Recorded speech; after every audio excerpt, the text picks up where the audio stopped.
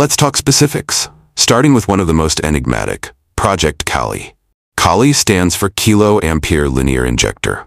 Developed jointly by DRDO and BARC, this weapon is not conventional in any sense. It doesn't explode, it doesn't fire projectiles. It emits high-energy electron beams designed to disable electronics, blind incoming missiles, and disrupt enemy radar systems, all without a sound. Think of it as a real-life EMP cannon. While unconfirmed for operational deployment, credible reports suggest Kali is being adapted for anti-satellite, ASAT, and air defense roles.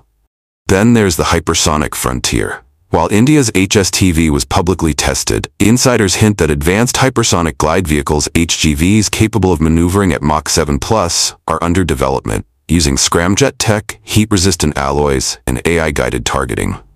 And lasers? DRDO's LASTEC division is rumored to be working on solid-state laser weapons for use in space, naval ships, and urban air defense,